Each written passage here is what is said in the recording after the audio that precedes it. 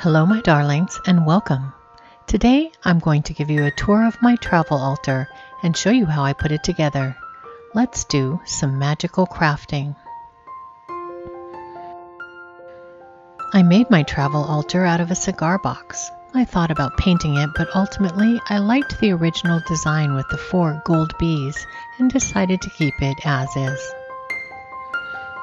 I bought a strip of balsa wood from the craft store and cut it into pieces that fit inside the box to create compartments in the sizes I wanted. Then I glued the wood together.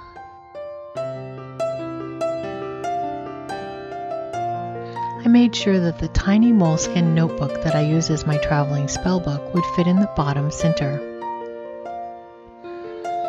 I also measured my chime candles to make sure that they would fit. I added tiny wooden candle holders for each of 4 candles, one to mark each of the 4 cardinal directions. I chose white as the most versatile color.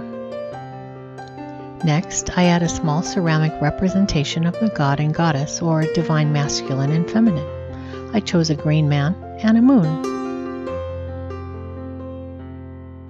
I also included wooden discs that represent the 4 cardinal directions and elements. I have a separate video showing how to make these wooden discs, as well as a pentacle disc as a representation of spirit. In this tin container I have included some charged gemstones, crystals, and even an acorn, all representative of earth.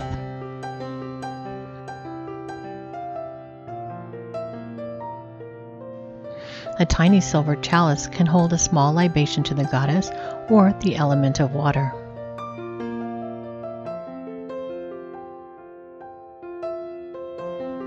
For air, I'm including a tiny incense holder and a few sticks of incense that I've cut shorter to fit inside the box.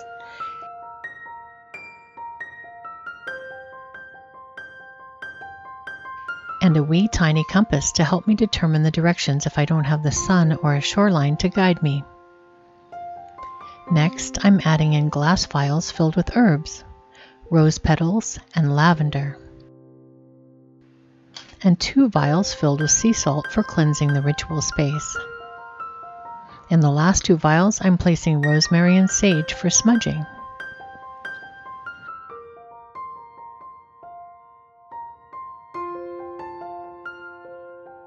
Next into the box goes a small seashell to burn the herbs in, and a pentacle disc. As I mentioned earlier, I have a separate video showing how to make this disc.